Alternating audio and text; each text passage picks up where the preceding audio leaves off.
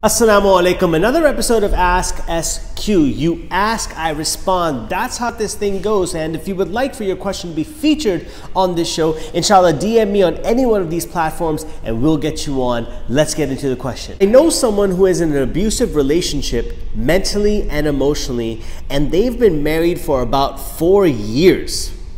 Wait, what? When did you find out you were in an abusive relationship? Why is it taking you so long to figure it out? You know, often what happens is we give people chances that, you know what, people are gonna change, but you know, you're not giving them a chance. You're making an excuse for them. Change is shown through action, not through words. You cannot give people the benefit of the doubt all the time. People will walk over you and run over you. So many Muslim women today are being abused and mentally, physically, emotionally in bad relationships because they're making excuses for people. You can't assume someone's gonna change.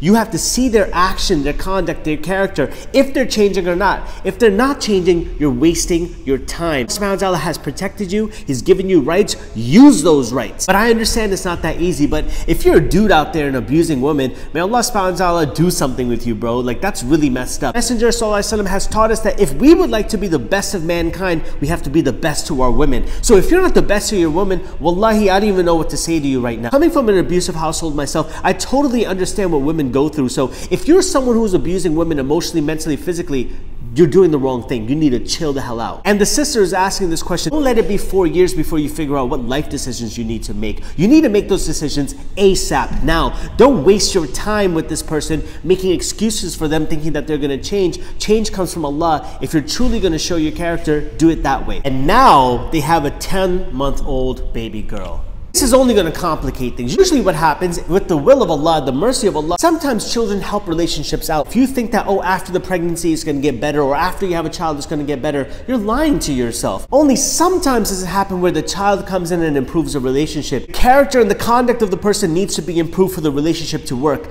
Not a baby. Child can't change someone's character. Oh, you're like, you know what? I want to separate myself, but what am I going to do with the baby? I don't want the baby to not grow up with a father without a positive male role model. Well, let me tell you something. They ain't positive right now, so I don't really know what they're about to grow up with. Don't let the baby hold you back from doing what's right. If you're in an abusive relationship, whether that's emotional, physical, psychological, whatever it might be, you need to make a decision what's best for you and that child. I was raised without a father, and alhamdulillah, I'm doing totally fine. An abusive household for that child is more detrimental than you raising him up like a single parent, mashallah, and doing the right thing. So do what's best for not only yourself, put yourself first, but also put that child first. Don't think you're doing them a favor by staying yourself in an abusive relationship just so that they can have a better life, because their life is not going to be better. Real talk. He's very stingy and they have no... Hold on.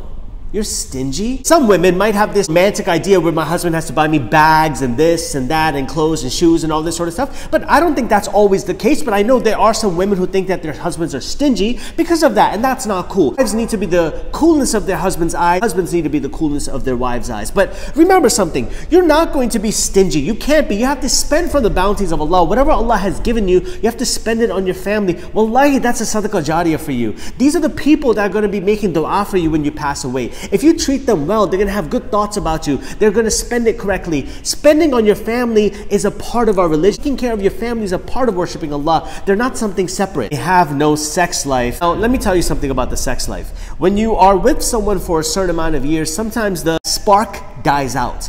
But it is our responsibility, women and the men, to keep that spark running. There's not going to be some holy ghost that jumps in you and you're like, oh, I feel so horny, let me go have sex with my wife. That's not how this works. You have to create the mood. You have to set the mood. And when you have children, it becomes even more difficult because now you have a child. Sometimes that child sleeps in the same room with you, and now you got to figure out a way to have sex while the child is like away or doing something or maybe taking a nap. It's difficult, but you got to make it happen. You got to make it work. As a male, you got to make sure that you are doing all the right things to turn on your wife. And as a female, you got to do all the right things to turn on your husband. You got to make sure that you keep that spark alive, because it is something that you got to keep alive. It doesn't just stay alive. You have to feed your sex life and you have to do all the right things. Keep that spark alive. Start going on date nights while you're in bed together, that the phones are put away, the iPads are put away, and you're just holding each other, hugging each other, kissing each other, doing all the right things, maybe giving her a massage, maybe giving him a massage. All right, it's getting a little hot in here right now. Do all the right things to turn each other on and do things for the sake of Allah, because you are rewarded for having sexual relations with your spouse. Messenger ﷺ has taught us that you are rewarded when you have sex with your spouse. You can be rewarded for having sex. That is incredible. She wants to get out of it, but she doesn't have her parents' support. There's so many women's shelters. There's so many loved ones that would support you. If you're a parent out there, you're not supporting your child because they're married and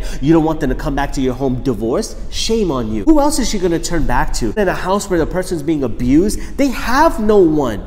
And if you, the parent, turns your back on them, where else are they gonna go? Their only hope. And if you start doing that to them too, subhanAllah, that's not cool, man. Like, you as a parent need to look out for them. You're still their wali. I know you gave that right to the husband, but if they're not taking care of it, you still gotta look out for your daughter. Contact your brothers, contact your sisters, contact your family, contact your friends, contact trustworthy people, inshallah. Look out for people, but don't ever stay in a relationship and make excuses to yourself saying because you don't have support of someone, you can't get out of that relationship. You have the support of Allah. Allah has given us rights to stay away and get out of ugly, abusive relationships. So don't ever make excuses to me or yourself. Don't lie to yourself. Wallahi, do what's right for yourself because you come first, and do what's right for that child. Keep that spark alive. Try to make that marriage work. Go see a marriage counselor. Do everything that you need to do to make your marriage work, because divorce is surgery. That's the final stage, and you don't want to do that until you followed all of the commands of Allah and all of the procedures to make sure that your marriage works. Jazakallah khair for watching. That was my advice. I want you to drop your advice down here below. What would you advise the sister to do? What if it was your sister and she was going through this? What would you tell her to do? And don't haram, please don't say that, oh, SQ, you're encouraging divorces.